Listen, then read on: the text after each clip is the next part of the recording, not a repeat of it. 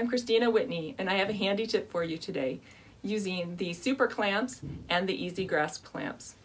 So I don't know if you've ever finished a quilt, taken it off of your frame, unpinned it, everything, and realized that you missed a spot. So let me show you a quick way that you can throw that quilt back on your frame to finish it, or if you just have a test piece that you want to work on that you don't want to pin on. So I've got this test piece here already, and you've noticed I haven't pinned on this top, so I'm just going to pull it nice and tight, smooth it out, and then using my super clamp, I'm going to open up one end of that clamp, putting it over my bar, and then push along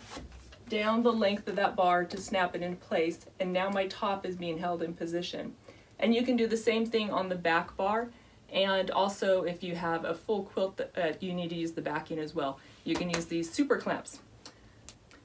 Okay, I've also got this strip here that is a sandwich with a backing batting and top that I use to test tension on,